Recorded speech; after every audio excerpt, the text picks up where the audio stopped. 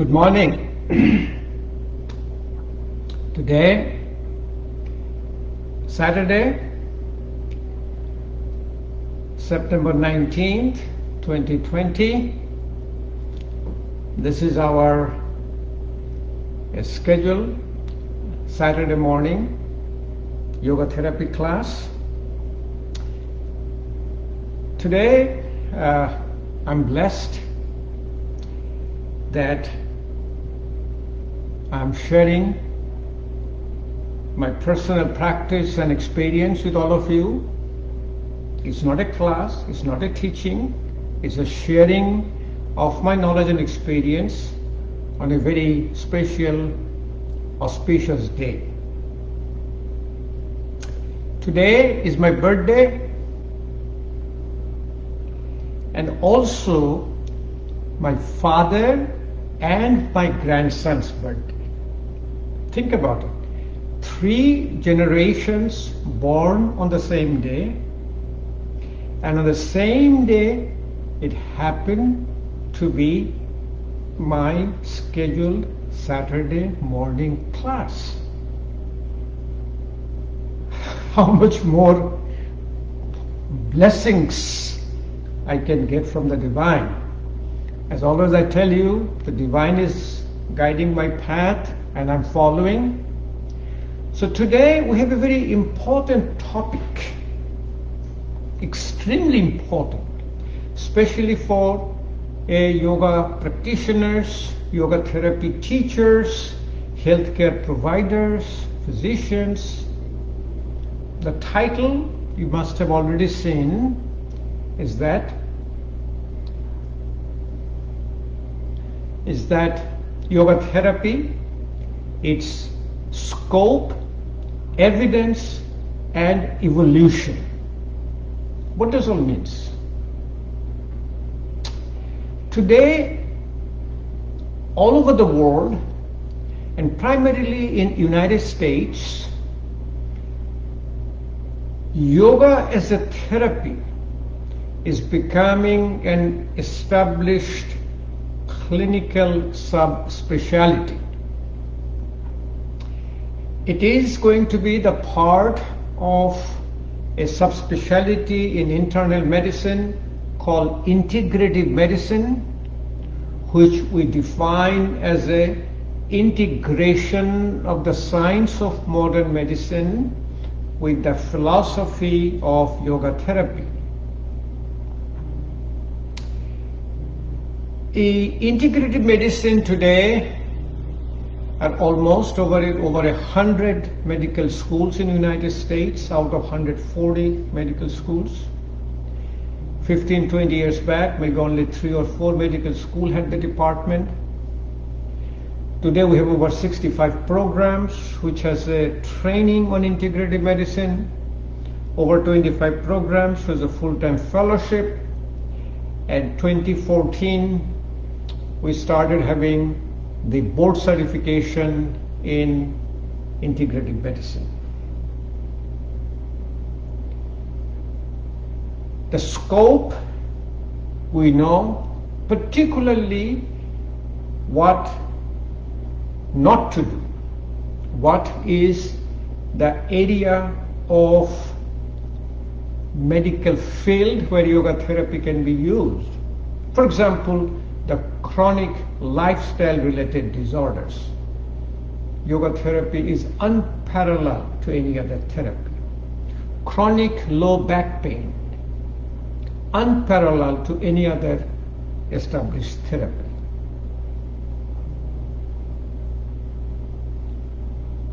Evidence is there. If there is no evidence, all the medical schools are not going to have this department. Evidence, if you go to the US National Library website, it is called PubMed, P-U-B-M-E-D, PubMed. And if you put in a search engine for yoga therapy, you will have over 5,000 articles from established PubMed index journal. These are not the journals, throwaway journals, these are index journals. If you put the word meditation, you will get another 5,000 of the established articles. So we have over 10,000 articles already in our online. Evidence.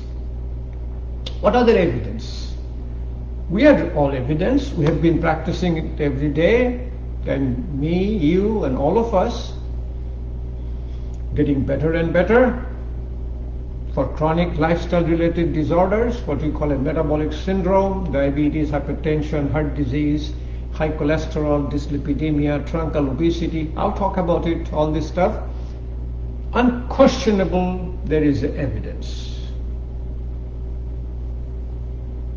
What other evidence? We have an established association, International Association of Yoga Therapists, certifying. We have over 4,000 certified yoga therapists. We have the first yoga university approved by state of California in Los Angeles. The first yoga university, in fact, even outside India, is in the United States, called Vivekananda Yoga University. They've started their Master of Science in Yoga. It is an online program, about 30 students enrolled.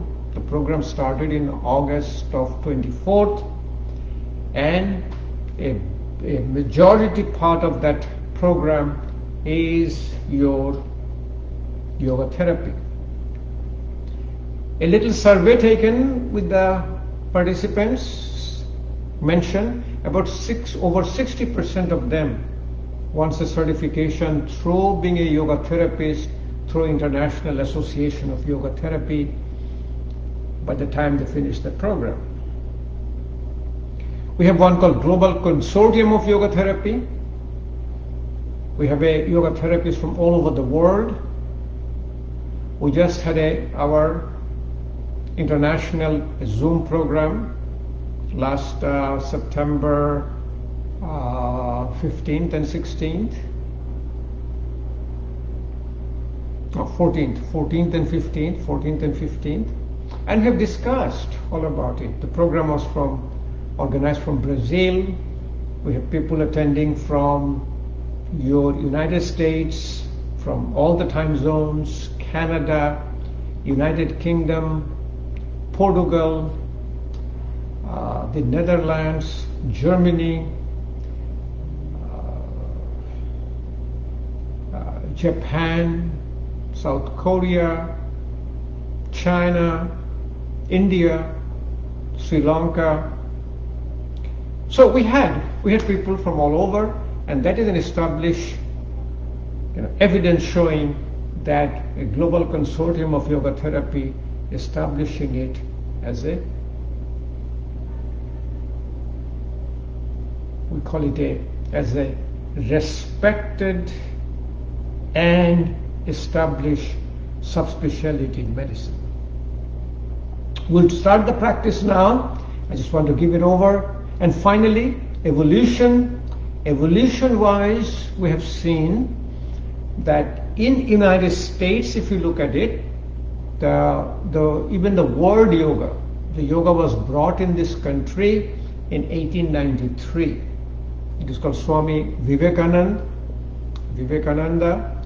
Vivekananda gave a speech on the Parliament of World Religion in Chicago. He described the yoga philosophy. Then he was being invited by all the Ivy League schools to give a talk. And subsequently, it was called your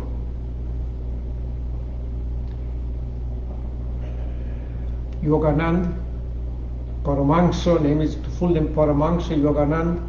Around 1920s, he wrote a book called Autobiography of a Yogi, and that became, say, a masterpiece in United States. In mid-60s, all the yoga gurus from India started coming to United States, primarily during that movement. And around 1969, there was a physician from Harvard And he went and studied transcendental meditation. His name is Herbert Benson. Around 69, when he studied the people these are the followers of called Maharishi Mahesh Yogi, called transcendental meditation, and he found that in the deep level of yoga practice, when the practitioners in the state of meditation, they have a physiological changes. The blood pressure is coming down, heart rate is coming down, respiratory rate becomes slower, it becomes more deeper, there's a parasympathetic activation. He wrote a book called Relaxation Response. Immediately it became one of the top best-selling book in New York Times. People started looking around. Then came a Swami called Swami Rama. He established a center, now it's called Himalayan Institute, it's in Poconos. Yogis, by their repeated activation of parasympathetic tone, they can even stop their own heart. They can stop their breathing voluntarily. It is called voluntary control over involuntary function. So Swami Rama was showed to a physician, his name was Dr. Green, Elmer Green. He hooked him up from a EKG and he showed that he could stop his heart, but when he's stopping it, he developed some atrial fibrillation. So Dr. Green said stop. But what he did in his hand, there are two arteries, one called radial artery and ulnar artery. He could selectively shut down one of the arteries and they could trace the temperature in the fingers. Amazing experience. In India, around 1920s, there is a center called Kaivalya in Lonavala. It is between Mumbai and Pune, called Swami Kaivalyanand. He started a research. He started measuring the pressure in the esophagus, pressure in the tracheobronchial area, pressure, putting a transducer outside the chest during pranayama practice, and all the muscles. And he has started publishing paper called Yoga Mimamsa from 1920s, and is still being published as an established medical journal. In India, we have the yoga research centers after centers after centers.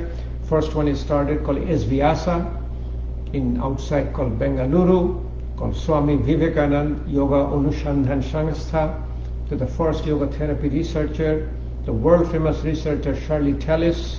Now she has moved to a big yoga research center. It's called Patanjali Yogpeeth of Swami Ramdev.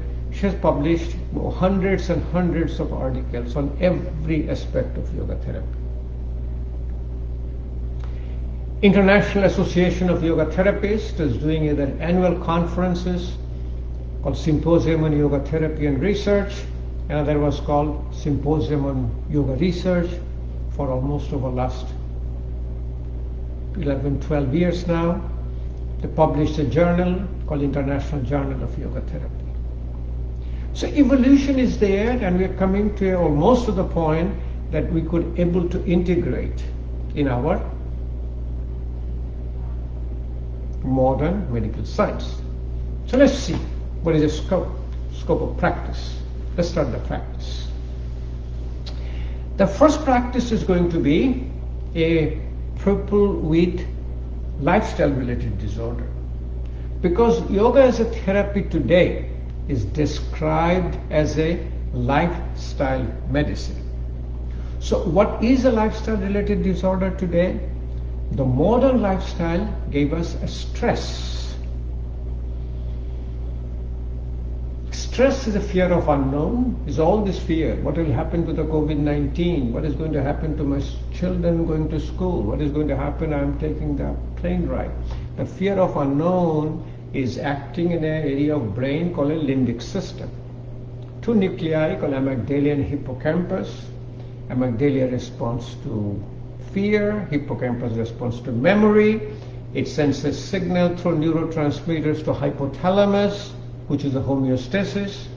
Hypothalamus sends a signal to pituitary gland, pituitary adrenal axis. They secrete a hormone called cortisol.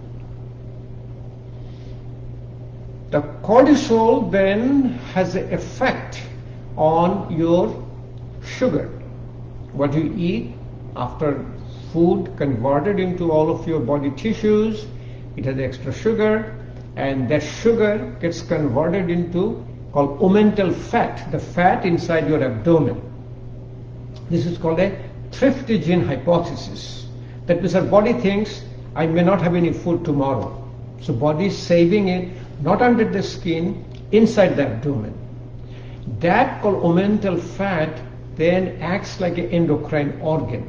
It secretes a substance called adiponectin, substance called a pro-inflammatory molecule, creates the inflammation, and that inflammation leads to a cascade of phenomena which is called diabetes, hypertension, heart disease, coronary artery disease, and they call dyslipidemia, abnormal fat, which is a high cholesterol, or is called your high triglyceride, low HDL, the high density, the good cholesterol. And this combination of truncal obesity, diabetes, hypertension, heart disease, dyslipidemia, and also it comes called this is called a metabolic syndrome called syndrome X, also includes your depression, your lot of other psychosomatic disorders. So what is a therapy? First therapy is usual and customary practice through our modern medical science. Why? Modern medical science is excellent diagnostics, then have a treatment which causes immediate control. But the medication, what happens, the medications are phenomenal. If you give a medication, it works right away. But if you continue that medication for a long time, body knows the medication is working through blocking an enzyme or blocking a receptor, body knows how to overcome it. So what do we do? When we start usual and customary practice, so for example a breast cancer, heart disease, we do a usual surgery, radiation, chemotherapy, or angiogram, angioplasty, bypass, then what? Then we incorporate a relaxation response, activation of parasympathetic tone, which primarily causes suppression of genetic expression. So if I have a breast cancer, after my treatment, after 10-15 years down the line, I get a cancer comes back again. Why? My gene expresses. So gene gets suppressed. It causes a better management of the disease, relaxation response. It reduces your pharmaceutical support, and it gives you, the progression of the disease is less or can be reversed. It starts with a very relaxation of your physical body. In yoga is called this sthiram sukham asanam, stillness, happiness in a pose. Then it starts with a breathing, the lung. And when your breathing gets properly under control, effortless, then you enter into a state of meditation. Meditation is staying calm in the middle of crisis, and the practice it will come, and for meditation is called medication. Let's start doing a practice. What is, we do it every single day, the same practice, and let's do it even sitting in a chair. So suppose person who comes to your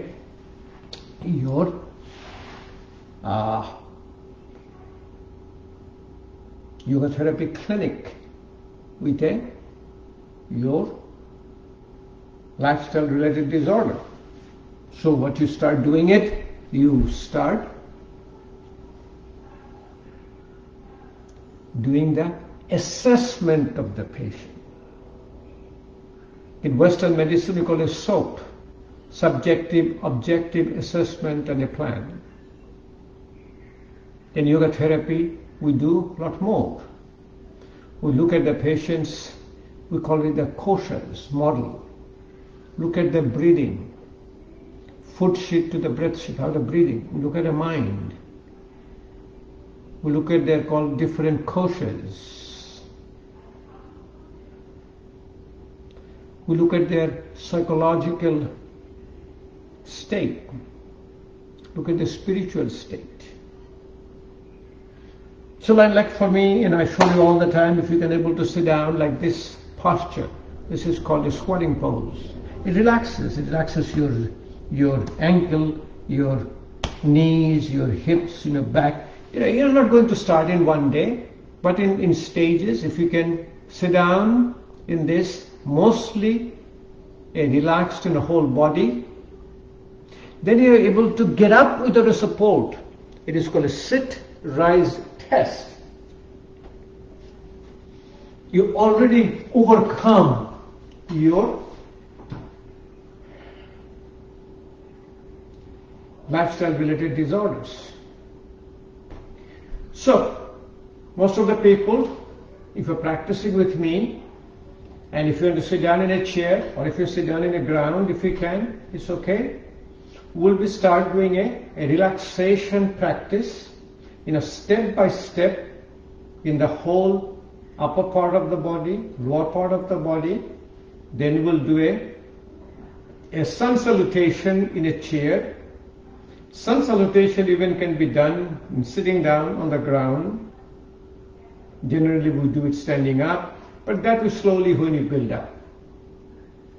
First, start our hand. So if you look at our hand get relaxed when you are able to do, it's called a child's fist. You put thumb inside and close. This is also called a Adhi Mudra. Slowly and slowly you put your thumb inside and close. So today onwards, you are not going to close your hand like this.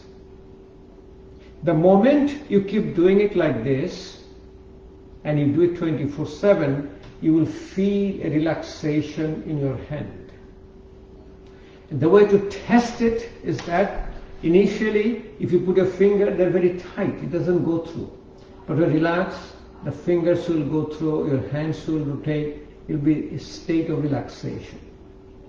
Able to relax your hand quiets down your limbic system, quiets down your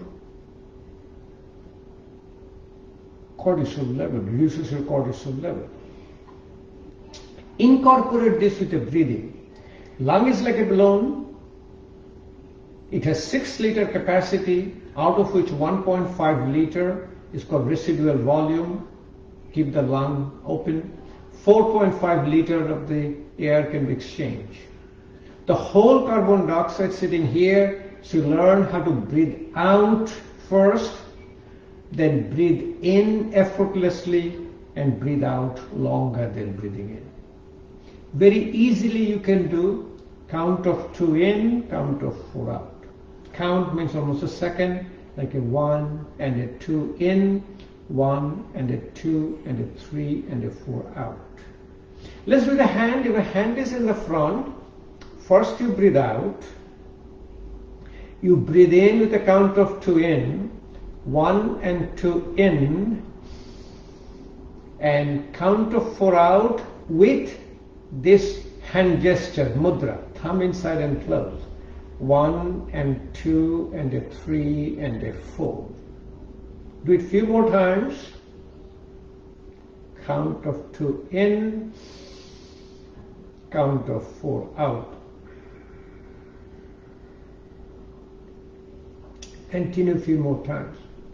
You will be surprised how powerful practice is this. It looks like a very simple practice, It's a wonderful practice.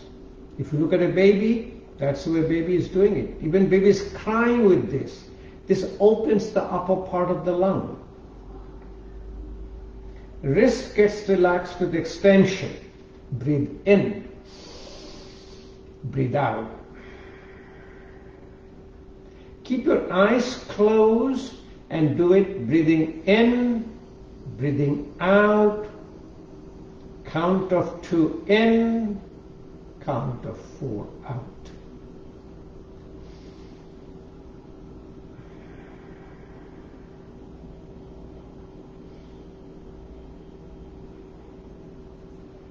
So when you are diagnosed first time with the diabetes, first time with the hypertension, or you have a coronary artery disease, or you're developing truncal obesity, when the diagnosis is made through our good Western medical diagnostic technique, because remember, Western medicine is a science, undisputed. Science is evidence-based medicine. But yoga therapy, on the other hand, is also called a practice-based evidence. You are practicing. So hand relaxation, wrist relaxation. You will feel a profound level of relaxation. Your hands will be turning around. Great. Elbow gets relaxed on, it's called internal rotation. This is your relaxation of the elbow. And external rotation is the tightness of your elbow. In fact, any kind of pain, when you get the pain is due to tightness of your ligaments, tightness of your muscles. All the pain receptors are in the ligaments, are in the muscles. Also, when you have a relaxation response, parasympathetic activation, you get a saliva in your mouth. When you're scared, when you have sympathetic response, you get a dry mouth. I'm talking over half an hour, I feel I have a lot of saliva in my mouth instead of my mouth being dry. So, internal rotation, which you will see when you do a called prayer pose to the back, hand will be in internal rotation. It will be relaxation. Shoulder is a ball and socket joint. So you rotate the shoulder like a ball and socket, then we'll relax our neck, and the neck will do what they call bumblebee breathing. So let's do the shoulder. If you can put your hand on your shoulder, it's great. And slowly if you can bring your elbows together. If it comes here, it's okay. You listen to your body signal. Your body signal is pain. If you get a pain, you back off. If you don't get any pain, you come close. And after pain, you listen to your breath. If you create any imbalance in your physical body, it shows up in your breath. So here I am. I don't have any pain. I'm having an excellent breathing. So I breathe out first. Take a deep breath in. And let's do with me. Slowly rotate your shoulder. Breathe in, breathe out. Same number, count of 2 in, count of 4 out. If you can do it longer, count of 3 in, count of 6 out.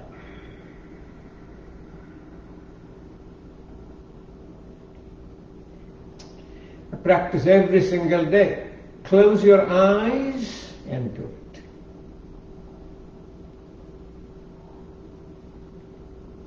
One very important practice here you need to do, always keep your spine straight. So I'm sitting in my chair, my spine is straight. Even if I go all the way to the back of my chair, my spine is straight. Very important yogic principle. So again, do the opposite. Breathe out first, breathe in, start the opposite. It's called balance. In yoga therapy, health is defined as a balance of your body, mind and spirit. Sanskrit name, Skandha Chalan Asana. Skandha is the shoulder, Chalan is the movement. you are doing a movement of your shoulder. A beautiful practice. You also can give a little test of your shoulder. Hold your one wrist on the top, breathe out first, take a deep breath in, and slowly pull it down behind your head down, and in the same breathing cycle, come back in the middle. Breathe in here, breathe out here. And I'm sharing with you because I practice it every single day. Close my eyes.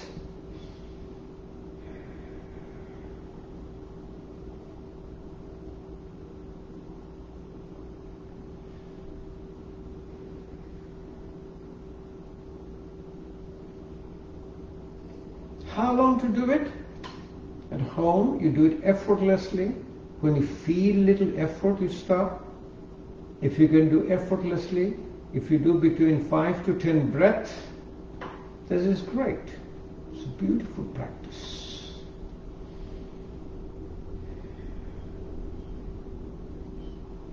We relax our whole upper part of the body and the neck at the same time, and also we create a vibration. Vibration, we call it a bumblebee breathing, Bhramri Pranayama. What the bumblebee breathing is, that our mind gets activated through our 5 senses. I hear, I see, I smell, I taste, and I touch. All the information which comes to my brain, if you put the information in a container, that is your mind. So if you can quiet down your 5 senses, then your brain is in a state of vibration. And you create a vibration which is the same frequency as the brain, then the 2 frequency interacts, cancels. It's called principle of physics, called harmonic resonance. Your mind quiets down. When your mind quiets down, your physical body quiets down. So let's practice few bumblebee breathing, Bhramri Pranayama. Then we'll incorporate the bumblebee breathing with our hands to the back, called prayer pose to the back, and your relaxation of the neck, which is called a Brahma Mudra. Brahma is the name of the Supreme Being, Mudra is a gesture. So in a Bhramri Pranayama, you have done with me all the time, but let's refresh it. Put your index finger in the forehead, in between your eyebrows. Use your 3 fingers to close your eyes. Use your thumb to close your ear, and you close your mouth. So if you look at it, you have shut down your vision, your hearing, the smell, and the taste. Remember, your vision is directly connected to your brain. Eyes is a representation of your brain. Now you will first breathe out first. Take a deep breath in, and you breathe out with the sound of a bumblebee. Let's do it about 2 or 3 times. Let's practice together. Sitting in a chair, keep your spine straight, eyes are closed, all the senses are closed. Breathe out first.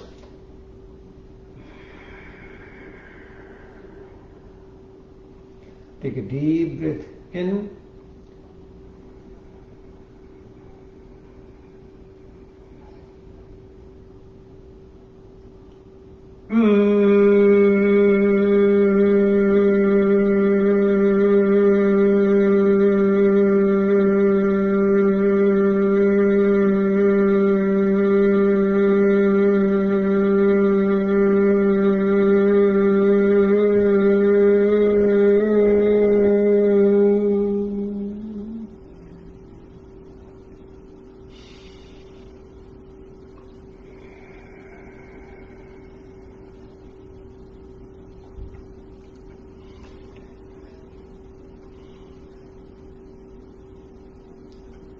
Mm-hmm.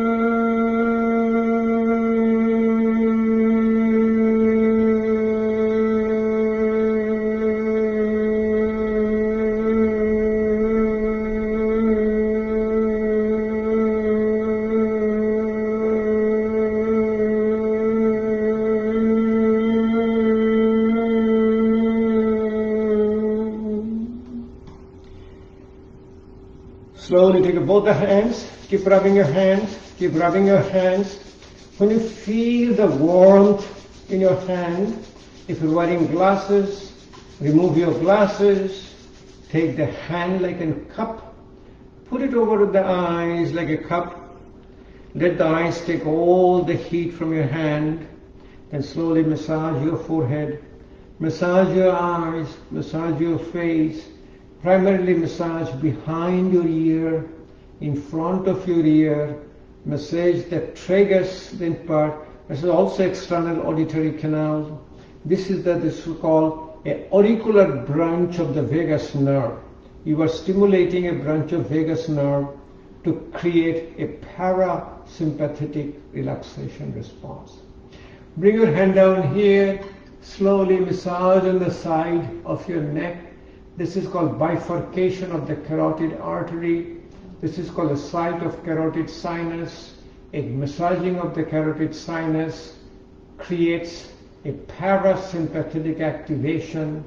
It causes calming and quietening of your cardiovascular system and nervous system. The whole practice I do with my eyes closed, then massage the back of my neck and slowly bring my hand over my lap. By the time you create this relaxation response, believe me or not, your blood sugar will come down.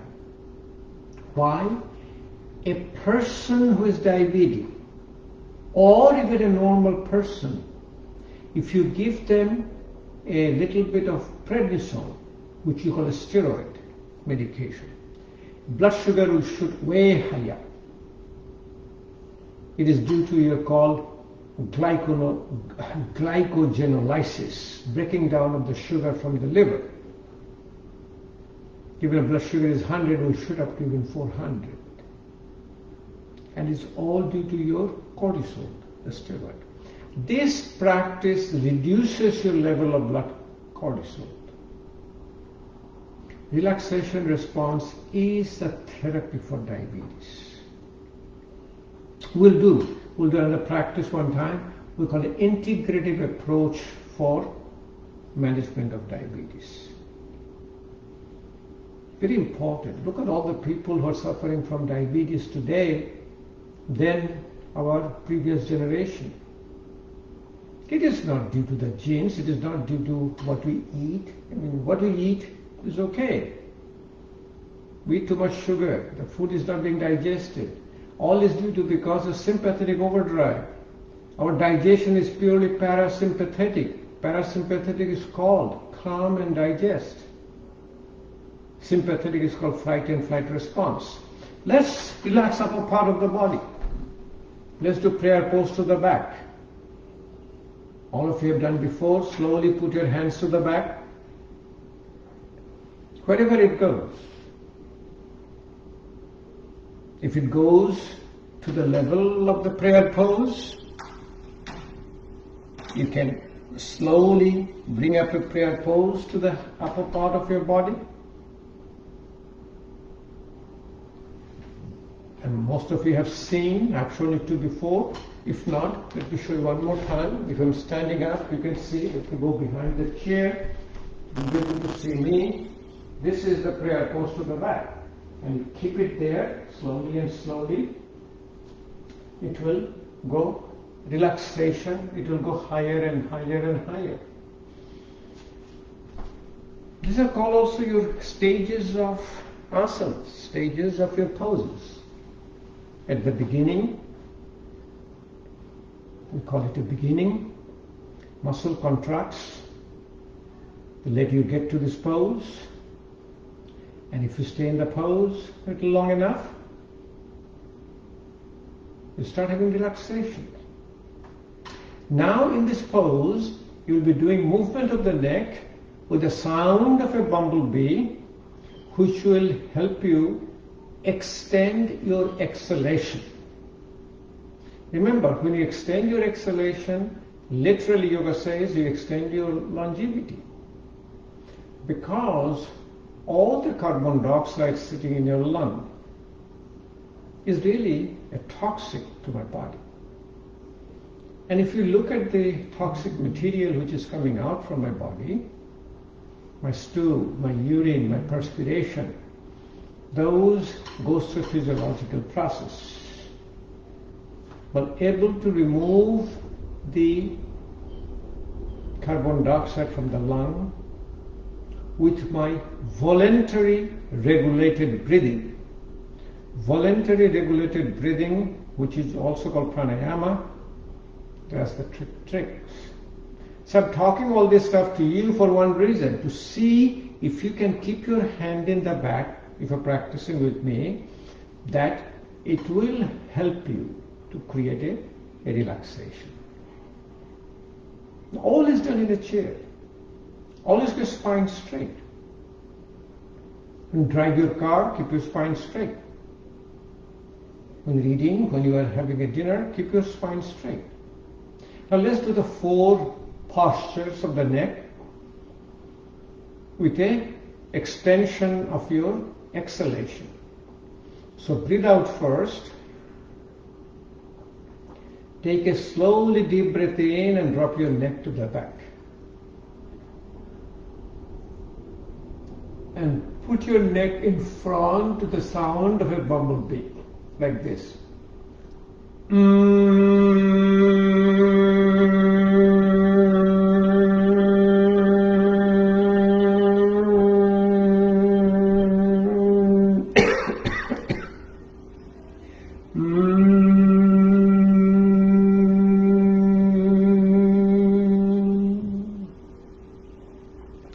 Remember, when you have a practice, doing your pranayama practice, especially Ujjayi pranayam, Brahmari pranayam, if you get a little coughing, that is a very good sign. That means your right area of your vocal cord, the larynx, is getting activated. And the reason is, larynx is supplied by the 2 nerves called superior and inferior laryngeal nerve, which are branches of vagus nerve. When those 2 nerves get activated, you get activation of the vagus nerve, activation of the parasympathetic tone, and the relaxation response. One thing you have to look for, when you slowly drop your head down, you have to be sure there is no pain. If you get a pain, if you have a pain here, you back off. And also, when you come to the posture, you have to have a effortless breathing. What is effortless breathing? You can talk, you can even sing. It's a wonderful practice. I practice every single day, so I'm sharing with you. Let's do it one more time. Oh, one question I always get, even from the doctors, my physician friends, patients, I have a neck surgery before, I have a nut bolt screws there. What should I do? My doctor asked me not to turn my head, not to bend my head. When you listen to your body's signal, when you are pushing it down, there is no pain. When the breathing is completely effortless, you won't be able to hurt your neck even if you have a previous surgery. Only thing you have to remember, do not take a pain medication and do a yoga practice. Because the pain is telling you to pay attention. Pain is a guide. Pain is telling you what are the restrictions. Let's do it second time. Breathe out first. Deep breath in, drop your neck to the back.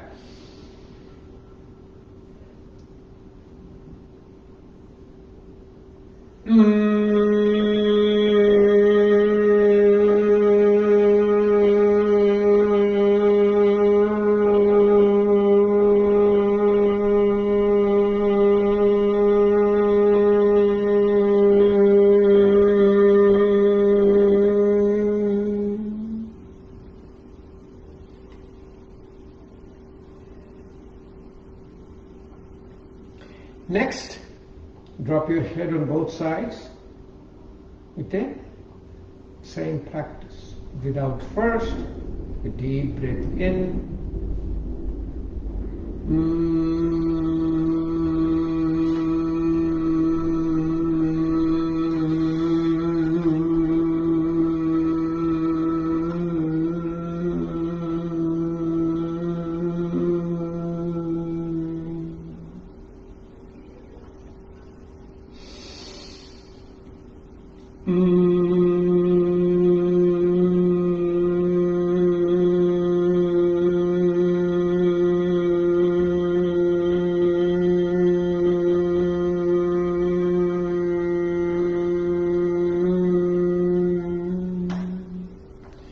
Notice how long is my exhalation becomes. Exhalation becomes longer and longer. Longer the exhalation, longer is my longevity. Looking at the back without turning your shoulder. Breathe out first. Take a deep breath in.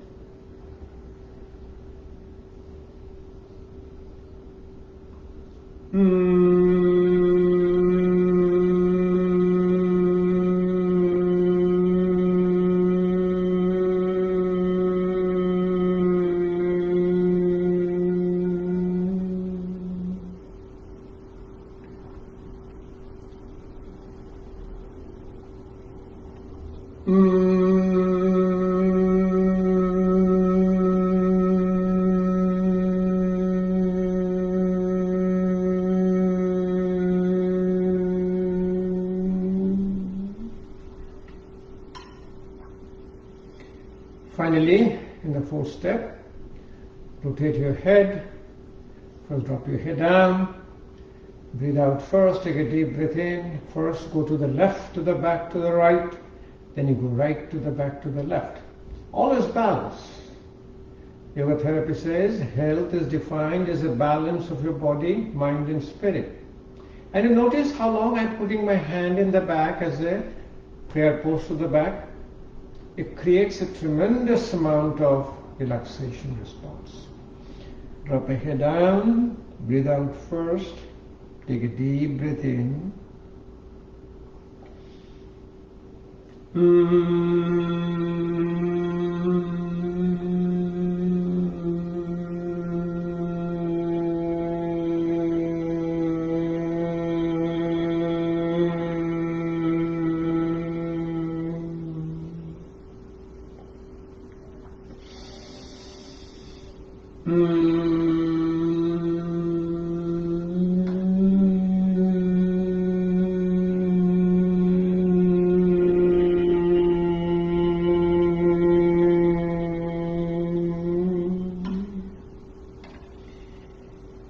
By the time you practice, you'll come and take a look. This is the monitor we keep. So we are not telling you anything which does not have any scientific validity.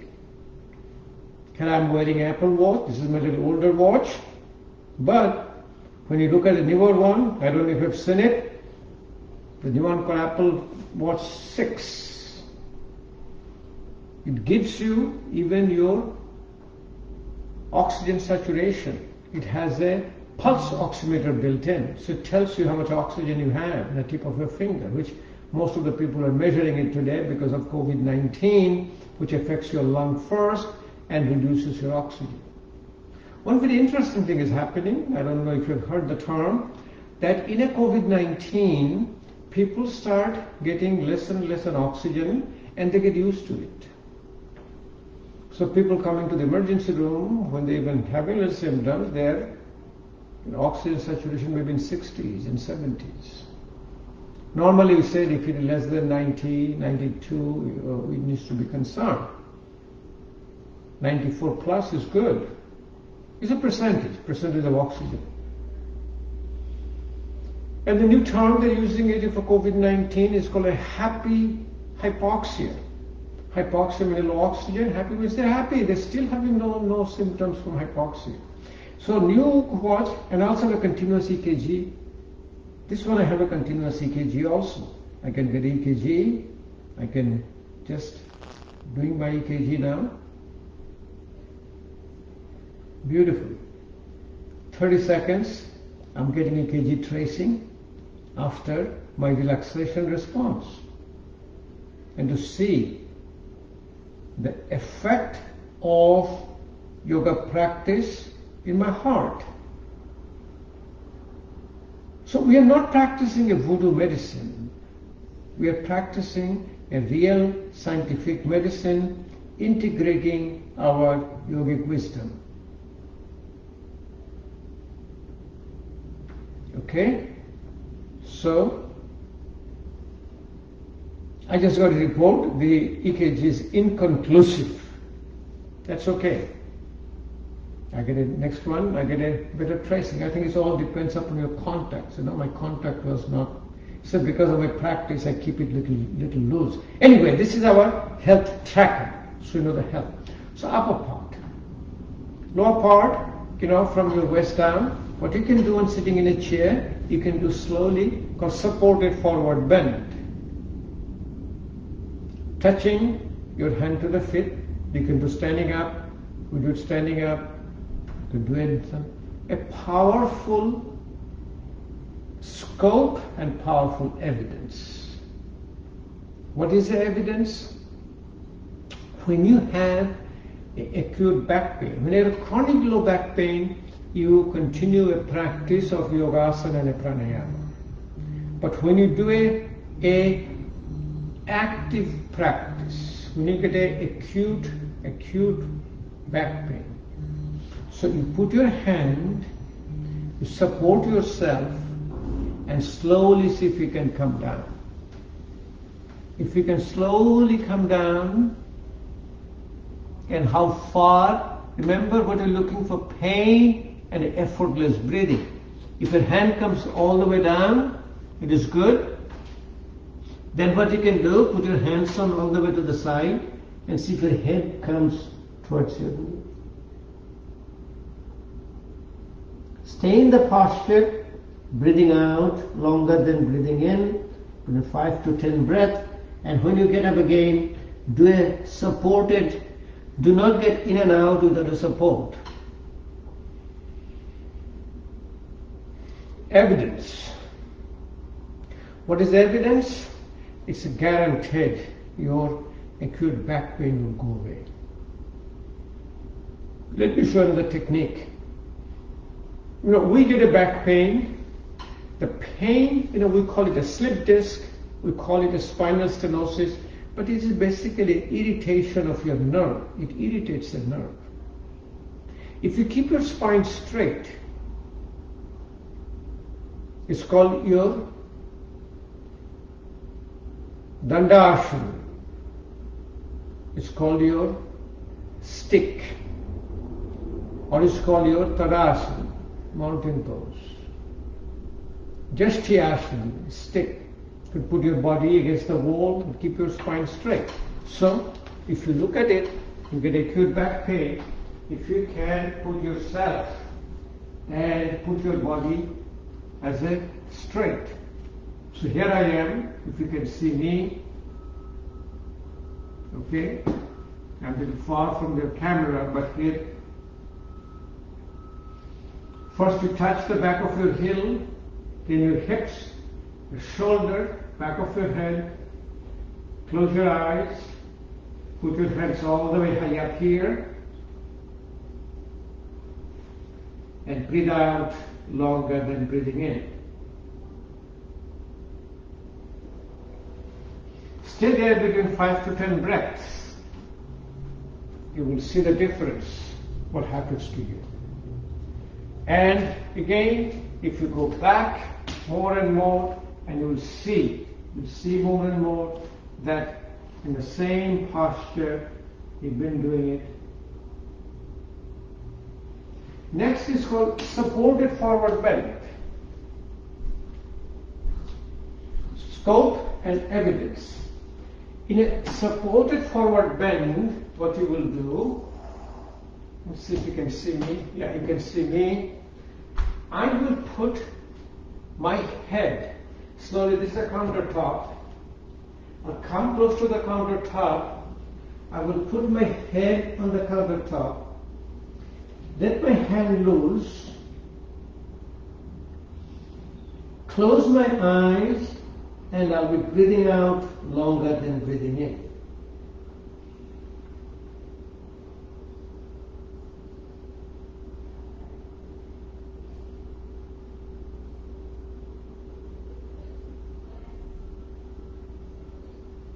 Within a short time, this muscles in the back which was tight, it felt like a piece of stone. It's going to go and slowly going to get melted. So in stages, you can keep on going down. This is about a certain height, about 3 feet height, 36 inch. Now you come to, let's say, in the sofa. Here you are. I know it's blocking a little bit, but still you will be able to see. I put my head down, support my head, hands are relaxed. I'm breathing out longer than breathing in.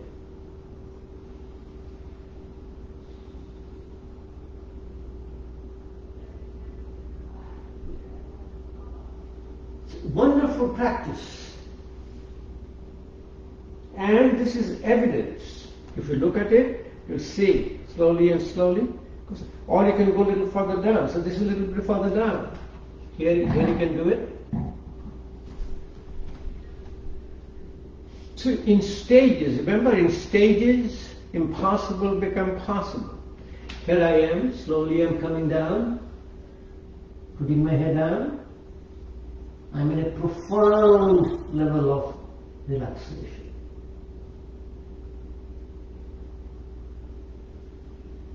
Or you can do a supported back bend. Supported back bend I can do against the wall, or I can do on a mat. So I do a cobra pose. When I do a cobra pose in a mat, that is a supported forward bend. Oh, sorry, let me rephrase it. When I do a cobra pose on a mat, Bhujangasana, it is a supported back bend. And a therapy for chronic low back pain is supported back bend. Remember, pain is due to our body type is called Vata. Vata is called mobility of your mind and body. So if you do back, go all the way to the back, all the way to the front, when you have an ailment like acute back pain, you're going to hurt yourself. It is okay for us, I had a serious acute back pain, but I have I've overcome with my daily practice. I practice daily, so I don't feel it anymore. I have to admit, I do have some low-grade still back pain. It's not going away. But I really do not get those acute back pain. For the feet, lower part, it's very important. So if you look at your foot, if you can separate your toes. So what we do, if you can put your feet on the ground or a little high up, separate your toes with a breathe in, breathe out. Toes will get separated, toes will bend. Breathe in, breathe out. I do it with my eyes closed. I practice every single day these things. Ankle you do breathe in, breathe out.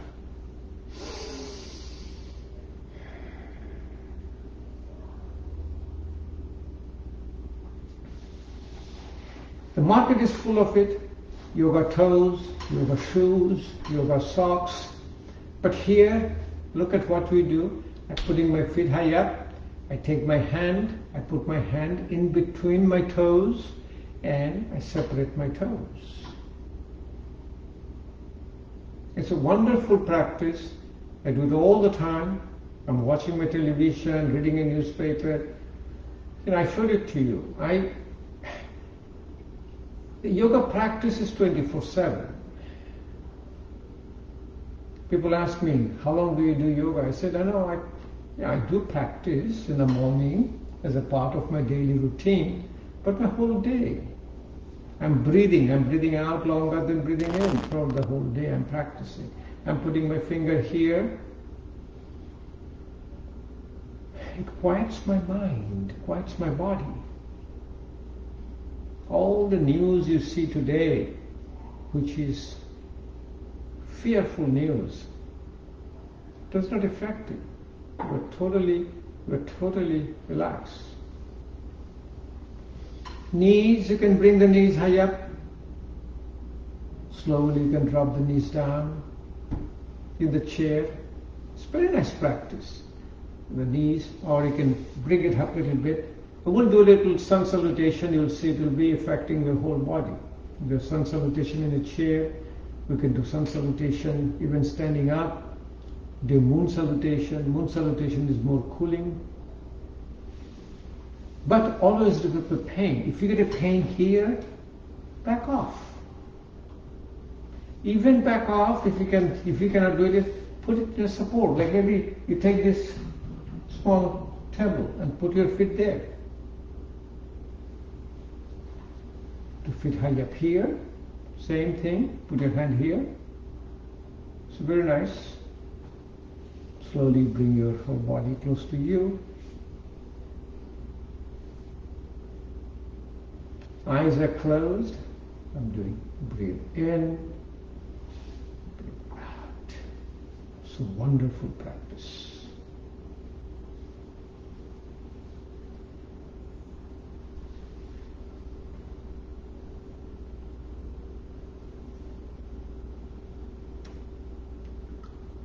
Sitting down, you can do your butterfly, called Asana. It's a very nice asana.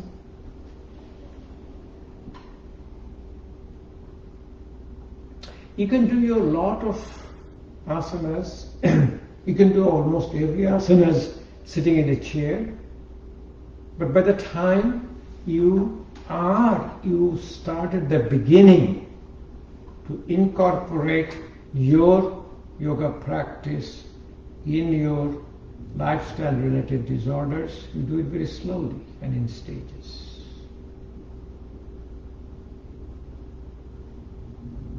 So let's do a practice of a sun salutation in a chair. Or before that, let me ask you one thing. Yoga therapy primarily is not recommended for any acute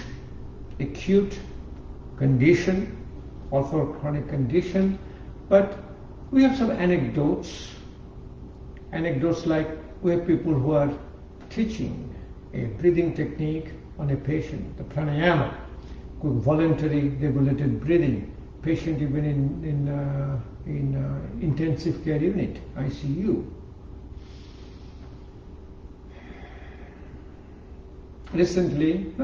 Some time back, a person who was practicing with us,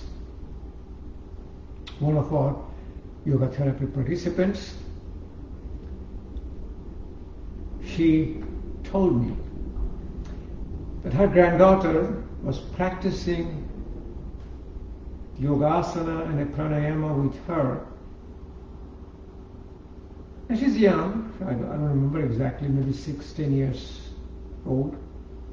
But she knew how to do a longer exhalation than inhalation. She got into some respiratory problem. She was in the hospital. She was in oxygen. And her grandma, who is a yoga teacher, visited her.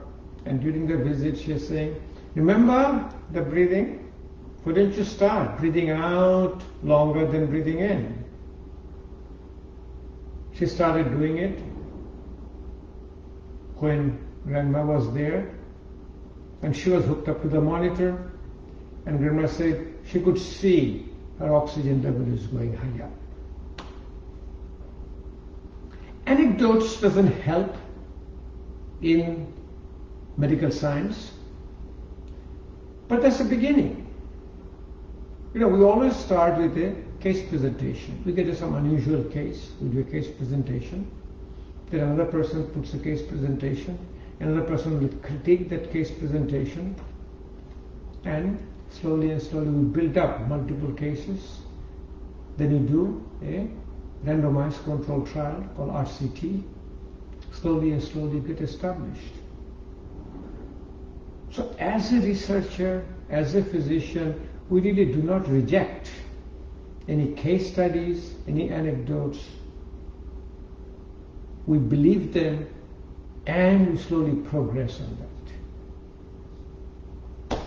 In a sun salutation, it's a 12 poses or 12 asanas. And in a therapeutic sun salutation, you do it with your breathing. You do an alternate breathing with a therapeutic asana, a therapeutic sun salutation, and the breathing you coordinate. If you start with the breathing in, you will see you'll end up with breathing out. Each posture, you hold it for a while, and based on your body type, if you have a Vata, Pitta and Kapha, Vata will do a very slow, very coordinated asanas. Kapha, on the other hand, will do a little faster sun salutation, and Pitta primarily will do a called moon salutation. So let's do the sun salutation in a chair. First, put your hands in front. This is called your pranamasana, prayer pose. So breathe out. Breathe in, raise your hands up and slowly put it to the back. When you raise your hands up, this is a very interesting way to do it. I've been doing it. I don't know where you learned it from. You drop all the fingers down, keep your index finger up and the thumb. You will see your gaze follows you very clearly.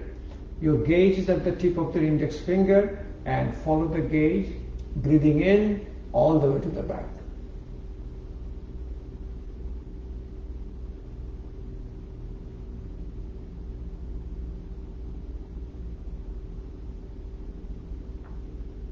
Then breathing out, slowly put your hand down, called Padahastasana, hand touching your feet.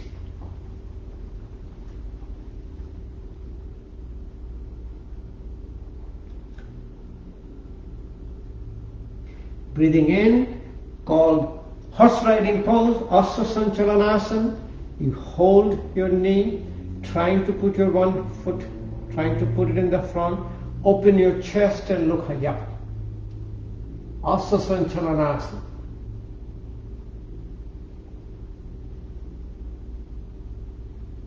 Breathing out is called Parvatasana, mountain pose. Bring your feet all the way high up in a chair. Hold it to this and slowly bring your head touching your knee. Parvatasana. Get into a Ashtanga Namaskar, touching 8 points on your ground, and this time you put both the feet together. Slowly bring your hand down. If you can put your hand all the way down, and then up the chest and look high up and slowly get into the ground. Ashtanga Namaskar. From there you get into Bhujangasana, breathe out and get into a Cobra pose. Hand to the back, chest opens up, look all the way high up. From the Bhujangasana to the opposite side of your horse riding pose, Asya Sanchalanasana. Hand holding the knee, left foot comes in front, chest opens up, look high up, breathing in. Breathing out is your mountain pose, Parvatasana. The feet comes on your chair. You hold your knee, head comes and touches your knee.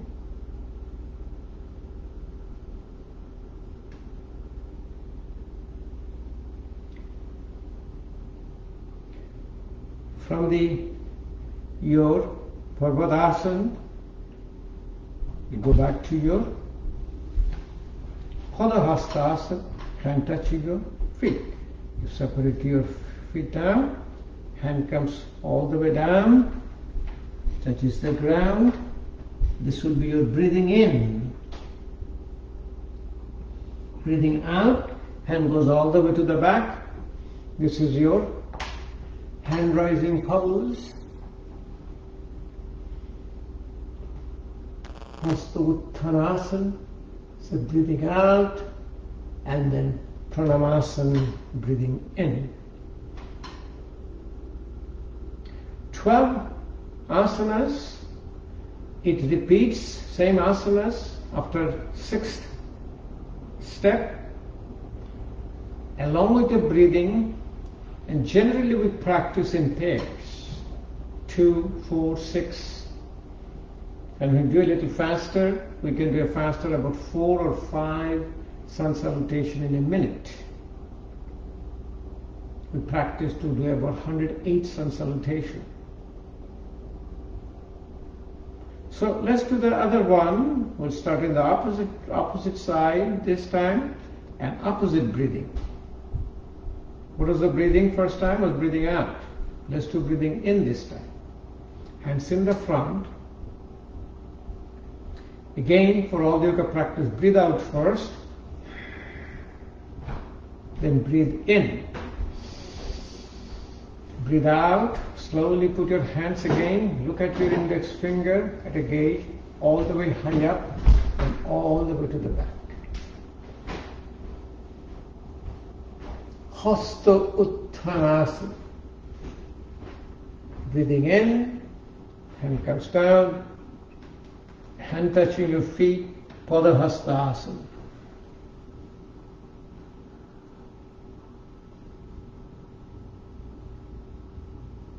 Horse riding pose, Hasta Sanchalanasana, breathing out.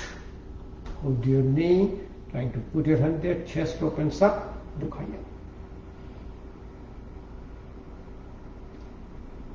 Breathing in, Parvatasana.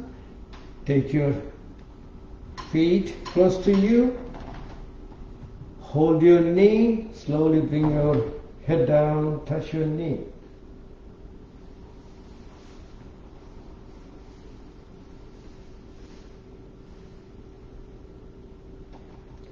Next, breathing out for Ashtanga Namaskar, touching 8 points on the ground, with your feet on the ground, both the feet together. Hand slowly comes down, goes all the way to the ground, a little bit on the front. Chest first opens up and whole body comes down. Ashtanga Namaskar.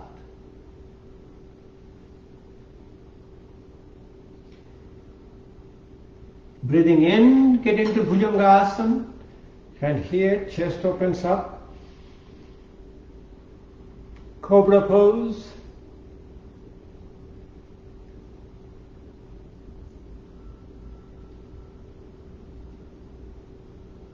Breathing out, you get into your Parvatasana, mountain pose.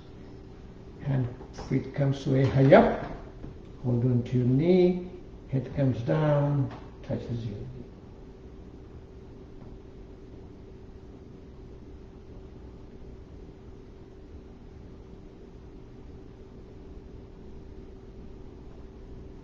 Next is your Asa Sanchalanasana, and goes high up, goes all the way to the back, breathing in.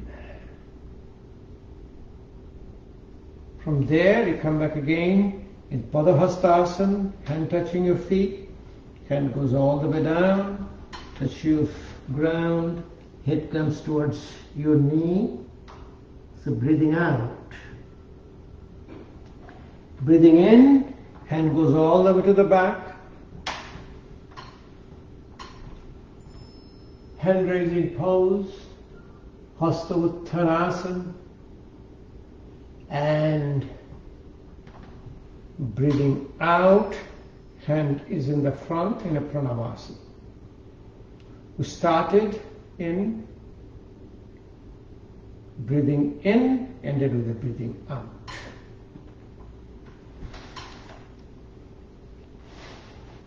So now you have seen the scope.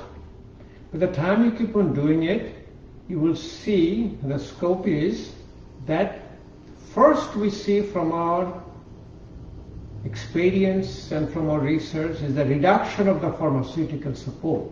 Like all the medications you've been taking, for your lifestyle related disorder, the dosage of the medication starts to come down, and eventually at a certain point even the patients are free of medication. The other scope,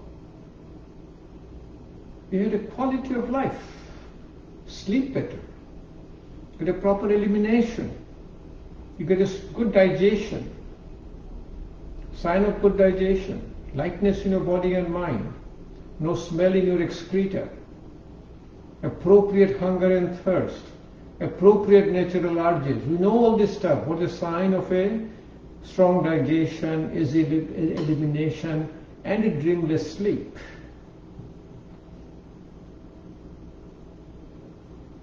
It's a wonderful scope and evidence for your lifestyle-related disorder, which is called metabolic syndrome, and truncal obesity, diabetes, hypertension, coronary artery disease, and dyslipidemia, abnormal blood fat.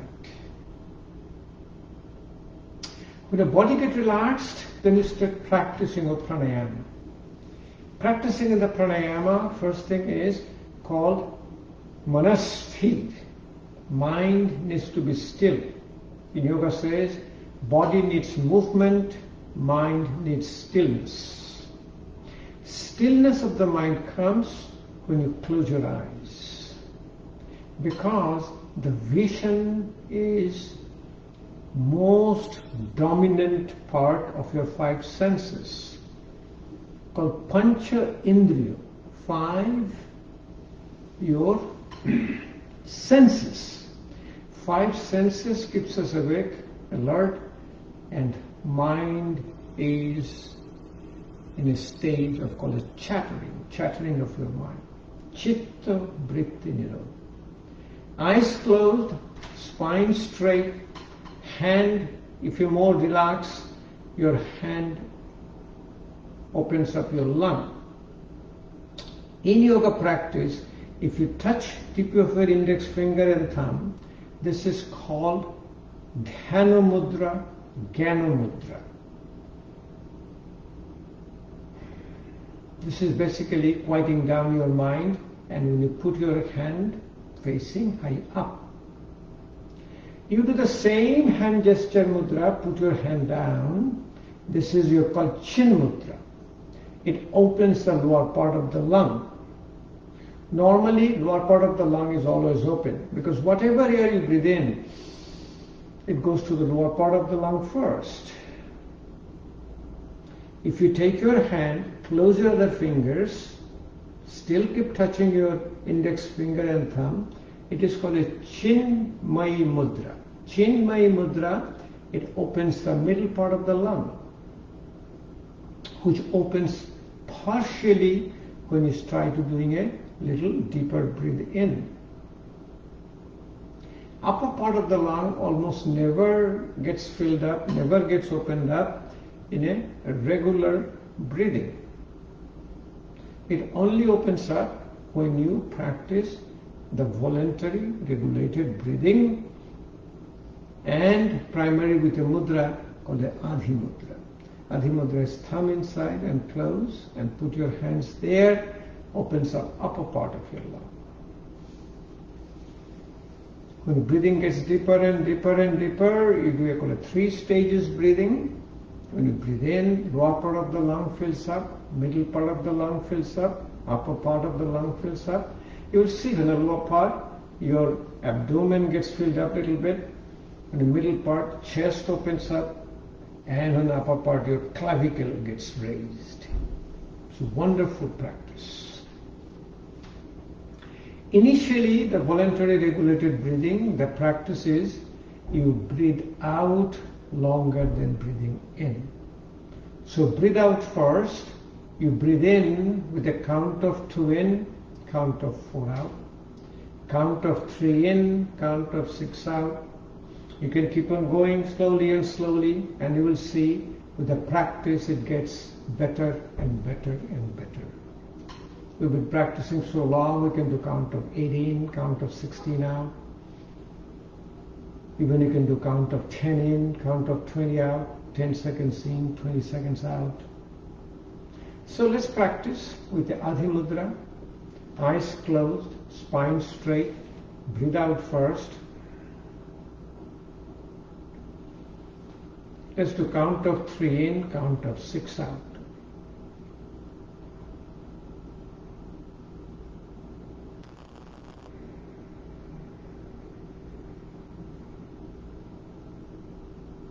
For me it is very easy. For you, you always listen to your breath and only practice where you can breathe. Do not cross your limit of breathing. Very, very important concept.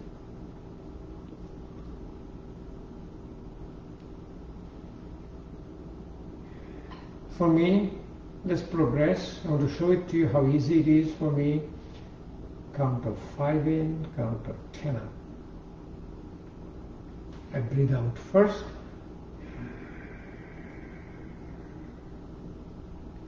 Count of 5 in.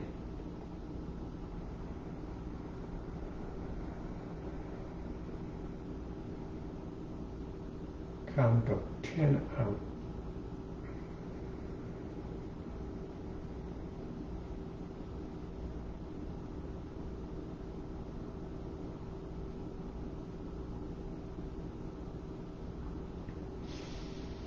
It's a wonderful practice. This too I can do one, like count of 8 in, count of 16 out. Slowly breathe out first.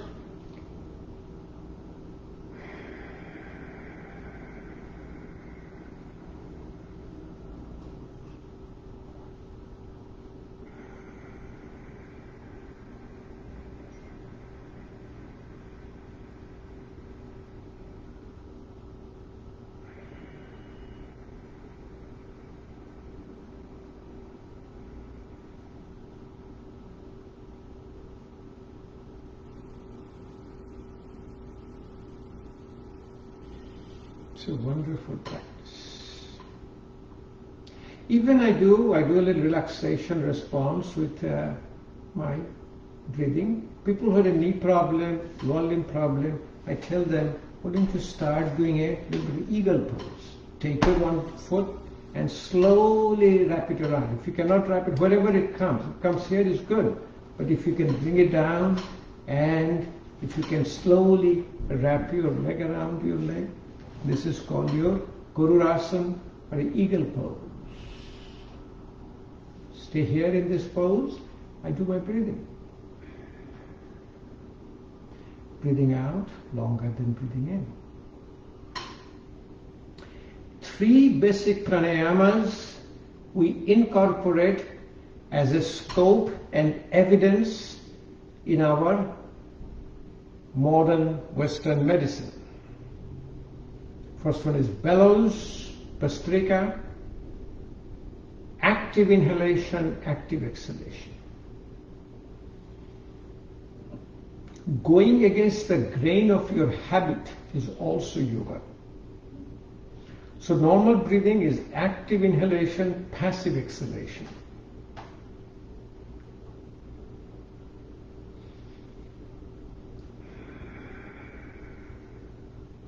So simply, you do Adhi Mudra. I'm in a Gururasana. Even I can put my hand here or hand on my handle of my chair. So I'll do.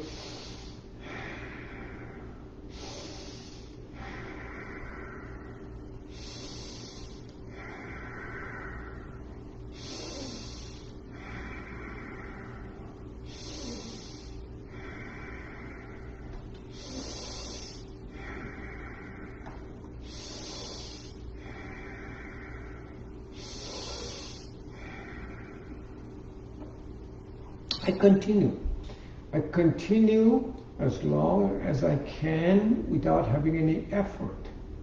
And see, when I'm doing it, I just want to show it to you again and again and again. I have saliva in my mouth. My mouth is wet.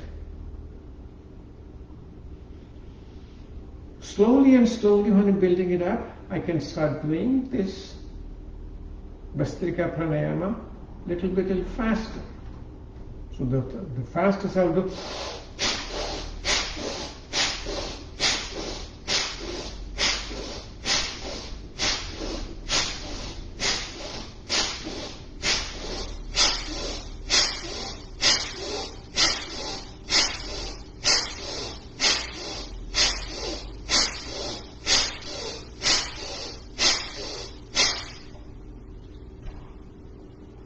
I'm still talking.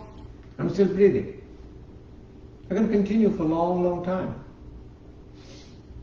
I can do 25 counts, 50 counts, 100 counts. Generally, sometimes I can do 200, 400, 500. Absolutely not the issue because I keep on doing it every day.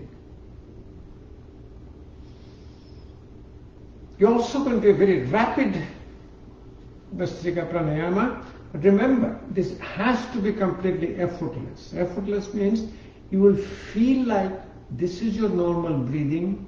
You will feel like you can talk, you can breathe. The moment you have any effort, back off. Since we are doing it, I can show it to you. My hands on my knee. You can do.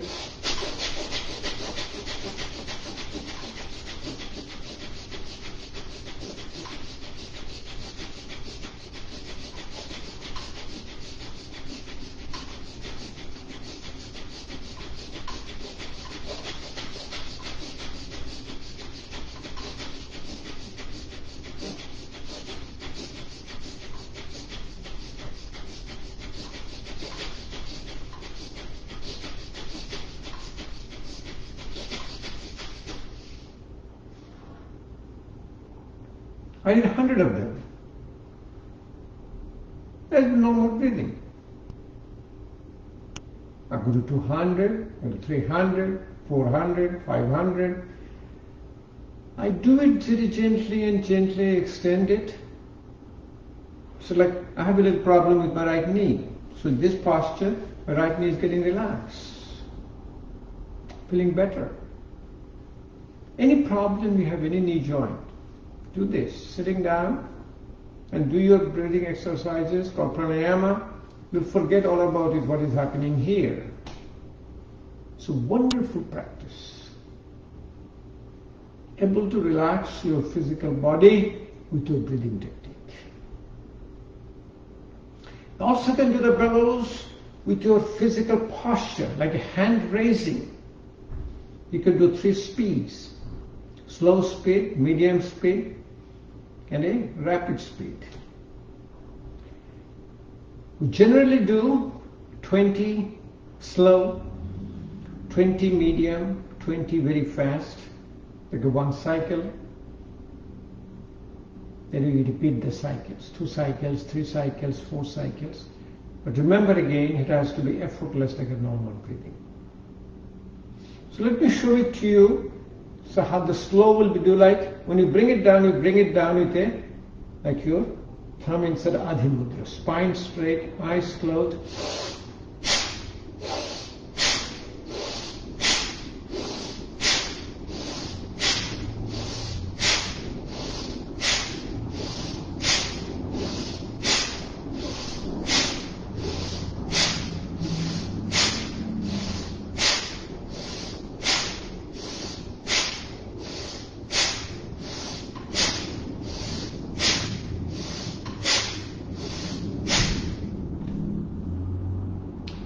Slow, 20 counts.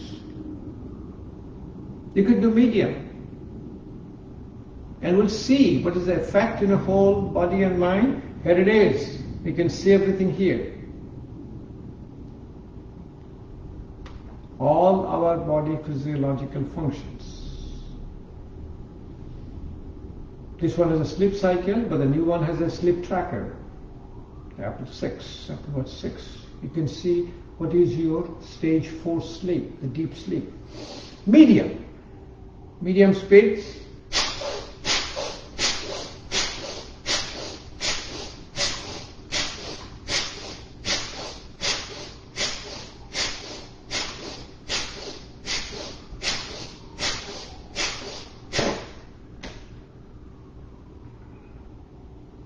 Then you can do the rapid, very fast speed, about 20. Complete your one cycle.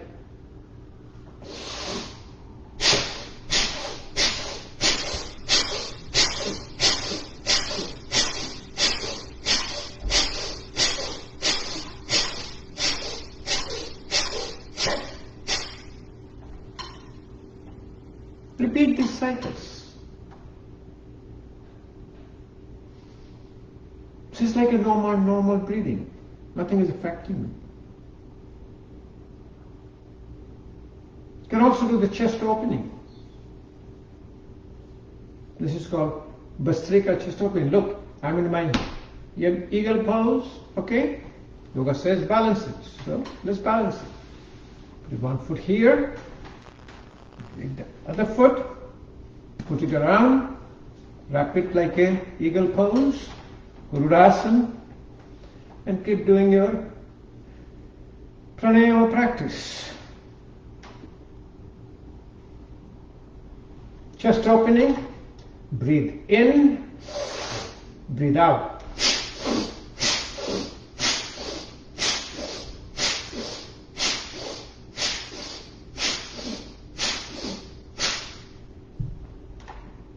In a yoga therapy, in the balance, now you can do same practice in the opposite breathing. What does it mean? We did a breathing in, breathing out. So do breathing in, breathing out. It'll be like this.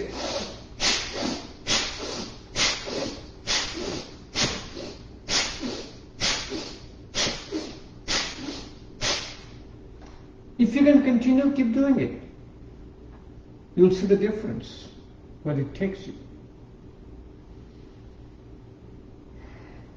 It is an exercise of your lung. It improves the functions of your lung.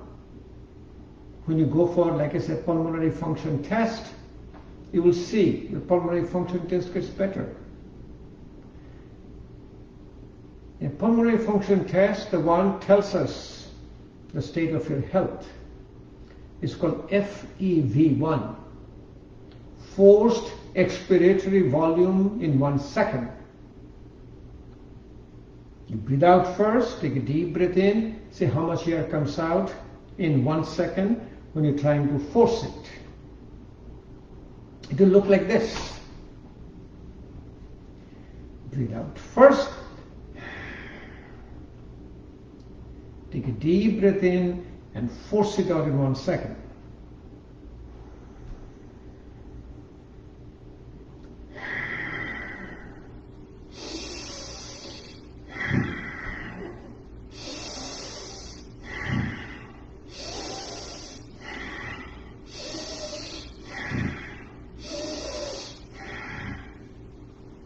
All done through your nose, not through your mouth. Whole breathing is done through your nostril. Breathe through your nose, air gets filtered. Nose is like your personal air conditioner. Outside air is warm, it will cool it down. If it is cold, it will warm it up. Along the side of the nose, there is a 2 channel called turbinate. Those channel drives the air exactly to larynx, where the air is supposed to go in. Goes into trachea, then go to the lung. So all the air you breathe it through the nose, it goes into the lung. If you breathe through your mouth, you don't know where the air has gone. First of all, it never gets filtered, it never gets your air conditioning. And also through the nostril, when you breathe in, nostril releases your nitric oxide. It's a powerful vasodilator.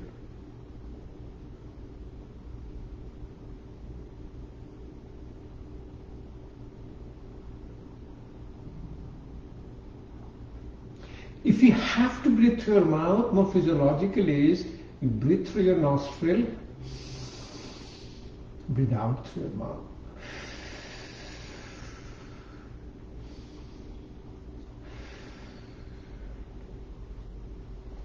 Next pranayama, which is very important as a part of your, as I said, the scope and evidence and evolution, is called breath of fire, Kapalbhati pranayama. After your vital organs, all the disease is here. This is called your abdomen, liver, spleen, stomach, pancreas, small intestine, large intestine. For women, uterus, tubes, ovaries, men, prostate, bladder. All the disease takes place here. Yoga says we massage this organ.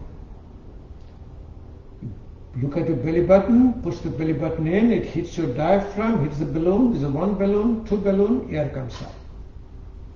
Active exhalation, and there is no inhalation. Inhalation is automatic and passive. Active inhalation,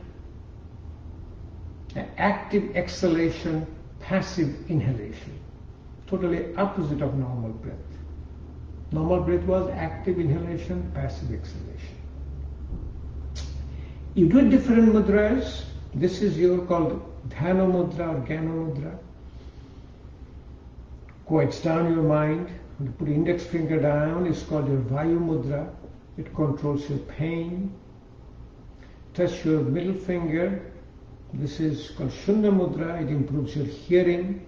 Touch your ring finger and thumb. This is your called Prithvi mudra or mudra of the earth. It is grounding. It is for obesity, truncal obesity. This is for your lifestyle related disorder. Touch your little finger called Varun mudra. This is for your bladder and fluid content of your body. It's called Vayana Vayu. This is for the ring finger, little finger, thumb, Shakti mudra, Prana mudra, your strength. Middle finger, ring finger and thumb, called Apana mudra, downward forcing place. It's called Pachal mudra, cleans up your whole body. Put your index finger down, this is called your Hridaya mudra. This is improving your heart and lung function. A lot of other mudras there, but basically what it is, if you look at a person who is dying, it first goes into the last breath. Person expired. Lung stops, then the heart stops, then the brain stops, all cellular function stops. If you improve your lung function, then the heart function gets better, brain function gets better, cellular function gets better. So by doing the good pranayama practice, heart function is getting better. So coronary artery disease, cardiac functions, ejection fraction, all of them probably slowly and slowly gets better. Heart gets better because we have a increase in the preload. Because of the pranayama practice, you get a more negative intrathoracic pressure, more blood comes to your heart, and reduction in the afterload. Where all the blood vessel relaxes, peripheral resistance comes down, so ejection fraction gets better. Improves your brain function, improves the cellular function. So, pancreas, beta cell, secreting insulin, it gets better. So for diabetes, I'm doing Kapalbhati pranayama. So, say for the diabetes, you do your Prithvi mudra. Mudra of your grounding. Ring finger and thumb, put it here. Close your eyes. Bring your belly button to the abdomen and do 1 per second, very slowly.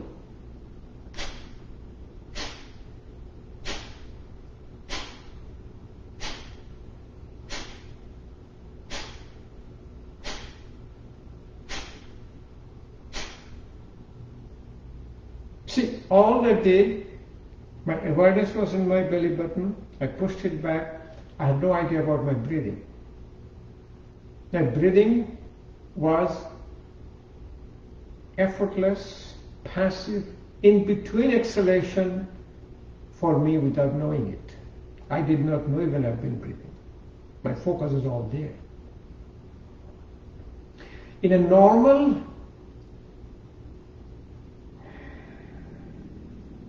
Kapalbhati pranayama, I practice every day with all the mudras. I put every mudras, I put about 30, 40, 50 in each mudra, and I keep on doing it.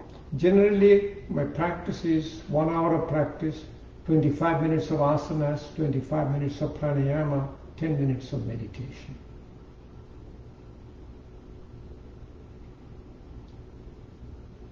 But for metabolic disorder, diabetes, hypertension, heart disease, for all the metabolic disorder, I like to do in the touching my ring finger and thumb and continue doing Kapalbhati Pranayama.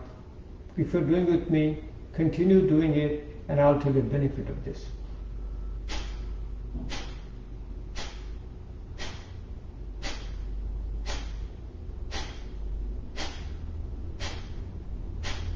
Don't stop, keep doing it. Let me tell you the benefit. It massages your liver. It massages your stomach. Massages your spleen. Massages your pancreas. Massages your small intestine. Massages your large intestine. For the female, it massages your uterus. Massages your tubes. Massages your ovaries. In the man, it massages your prostate. Massages your urinary bladder. It also massages your diaphragm, the muscular structure between your chest and the abdomen. Massages your lung. All the toxic carbon dioxide is coming out. In between the lung is sitting your heart, massaging your heart. When the heart stops, we do a chest compression from outside, which is called CPR, cardiopulmonary resuscitation. Cardiopulmonary resuscitation is massaging heart from outside. Here we're massaging heart from inside.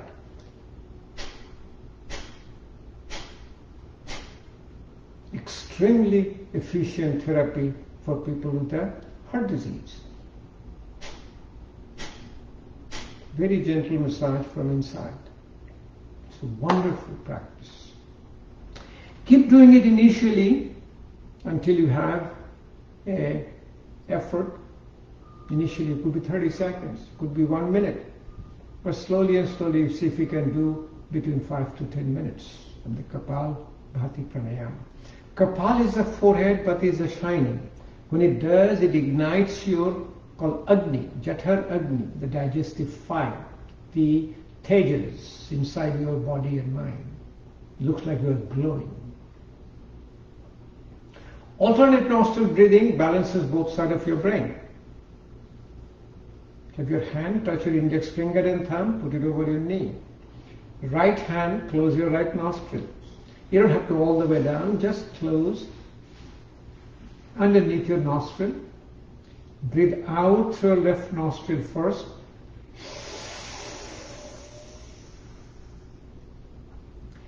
Breathe in through your left nostril. Drop your hand, close your left nostril with the ring finger and little finger. Breathe out through your right nostril.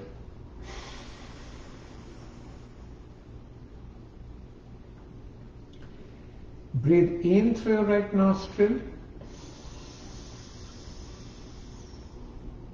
Close your right nostril. Breathe out through your left nostril.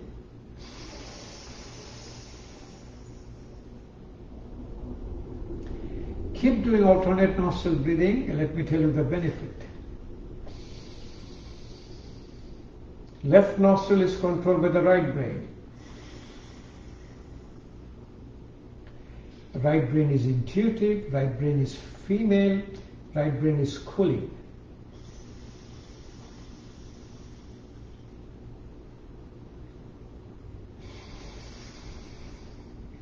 Left nostril breathing is called cooling, Chandra Nadi, moon energy, Ida Nadi, and also parasympathetic tongue. It's also called a Chandra Bhedi Pranayama,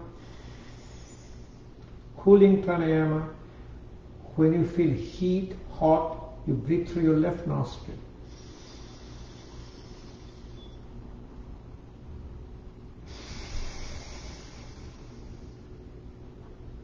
Right nostril is controlled by your left brain. Left brain is analytical, left brain is male, left brain is sympathetic, left brain is heating. Right nostril breathing is called Suryanari, sun energy. Right nostril breathing called your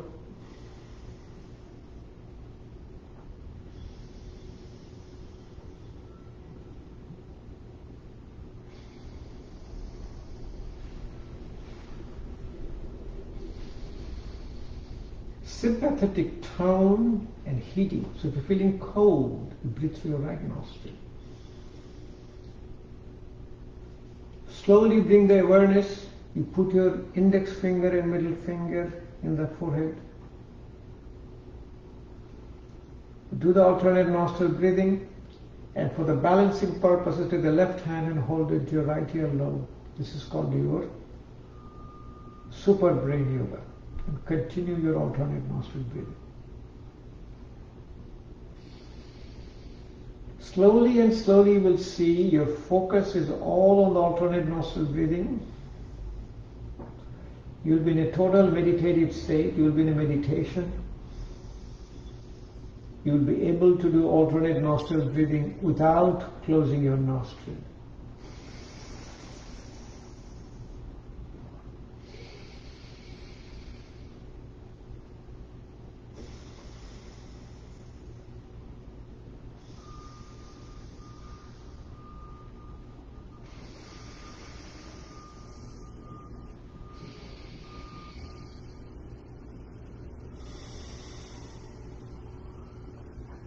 You enter into a deep level of consciousness and your meditation practice.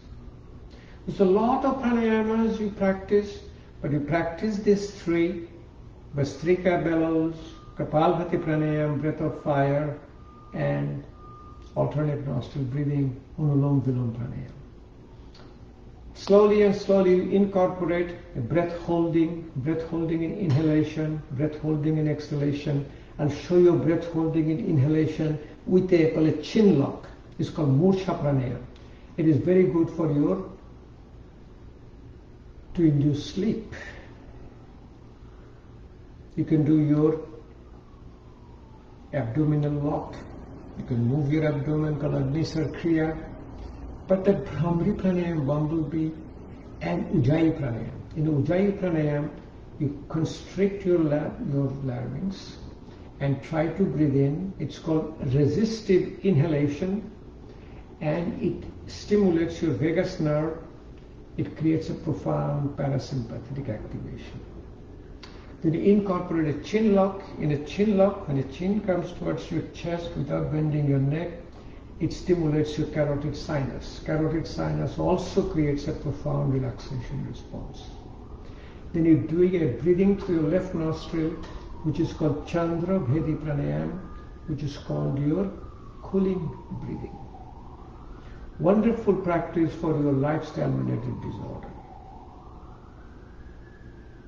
It will quiet down your cardiovascular system, quiet down your neurological system, and you will have a unconditional, dreamless sleep, which will be the therapy for lifestyle-related disorder. Primary cause of the lifestyle-related disorder today is insomnia and sleep apnea, activation of your limbic system of the brain. So again, put my Adhi Mudra here and breathe out first. Take a deep breath in.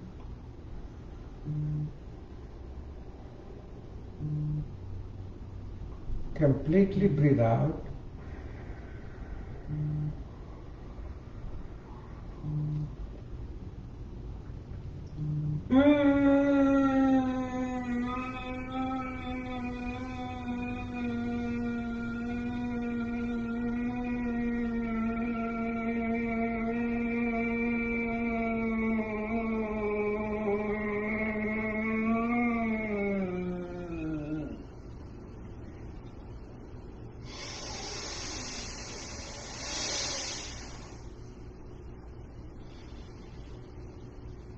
I did a victorious breathing. Ujjayi pranayam. Constrict my larynx, try to breathe in.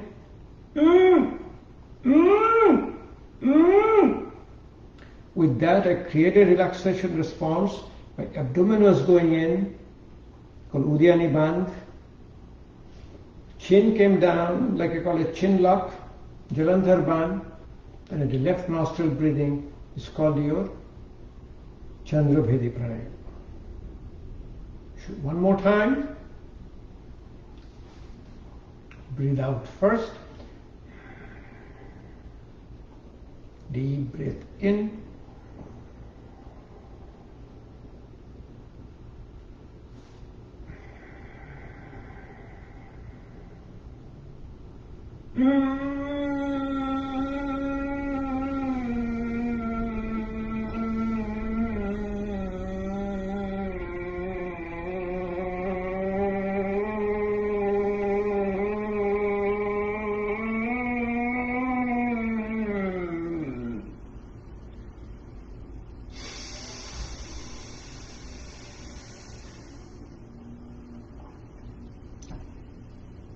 This is called resistive inhalation. You're trying to inhale against resistance. With your resistive exhalation, called your Shankha Pranayam, it improves your lung function. You do same, Adhi Mudra, both the hand, put one on the top, just like blowing a conch shell. Breathe out first, take a deep breath in, and trying to blow it against resistance.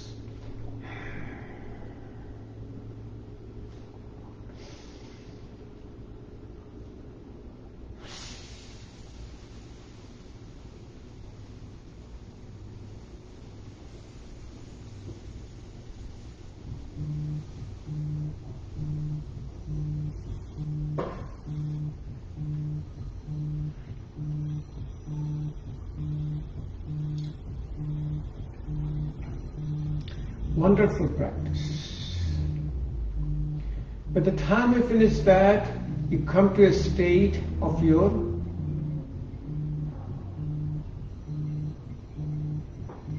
meditative state. Close your eyes, keep your spine straight, touch your index finger and thumb. We'll finish with the alternate nostril breathing without closing your nostril and in silence. You stay in silence and let me tell you the proceedings. First, you visualize your breath. Breath is coming through your nostril. The breath is getting filtered, breath is getting air conditioned, either it is getting cold or warm based on the outside temperature. Breath is going side of your nostril, going inside your larynx, trachea, in the lung, lower part of the lung, almost to the level of belly button. Then with the breathing, generally you get a little bit of a pause at the belly button. Yoga is called a Kebal Kumbhak. Visualize your breath coming out from the lower part, the middle part of the lung, upper part of the lung, behind your throat, coming out through your nostril. Your prana resides outside your nostril. Prana is a subtle energy which keeps us awake, alert and alive. Breath is picking up the prana. In yogic tradition, our whole body does breathing. Visualize the prana is coming in. Visualize that prana is going to the organ of healing. For me, it was my heart. I had open heart surgery 19 years back. Prana is coming to my heart. If you have back pain, visualize prana is coming through your back. Diabetes, if you visualize prana is coming to your pancreas. Got pranic healing. Essentially, you finish with a alternate nostril breathing without closing your nostril. Visualize the breath is coming out through your left nostril. Visualize your breathing through your left nostril, breathing in. Visualize your breath coming out through your right nostril. Visualize your breath coming in through your right nostril. Visualize your breath is coming through your left nostril. I can clearly see with my eyes closed, my breath is coming in through my left nostril, coming out through your right nostril. Coming in through my right nostril, coming out through your left nostril. You continue this, and you continue this at home, continue this in a nice, quiet environment. You'll enter into a state of meditation, and we call meditation is medication. The level of meditation, body secretes all the medication, you will be disease-free, medication-free, enjoying a good quality life. Slowly bring your hands in front of you, touch your little finger and thumb, separate your ring finger, middle finger and index finger. This is called Padma Mudra, Lotus Mudra. It connects your body, mind and spirit. Slowly bring your hand close to your heart. Yoga gives us this wellness. Wellness does a healing. Physical wellness, mental wellness, spiritual wellness. Physical wellness gives us strength and stamina. Mental and spiritual wellness gives us healing. Slowly put your hand in front of your heart chakra, bow your head down, then you rub your hands, the palming and cupping. When you feel the warmth in your hands, if you're wearing glasses, remove your glasses, put the hands over your eyes, let the eyes take all the heat from your hand. Massage your forehead, massage your eyes, massage your face, massage back of your ear, massage front of your ear, your tragus, external auditory canal, massage your carotid sinus in the front and the back. It's a wonderful practice. This is called yoga therapy, the scope, evidence and evolution. This is done to establish yoga therapy as a respected and established specialty in our healthcare system. Thank you again for joining us today. This is a Saturday morning regular class. We'll be doing again in another Saturday morning, next Saturday, and I'll let you know the subject. Generally, I pick up the subject based on the request. If you request me, I'll pick up the topic. Okay, thank you again. We'll see you next Saturday.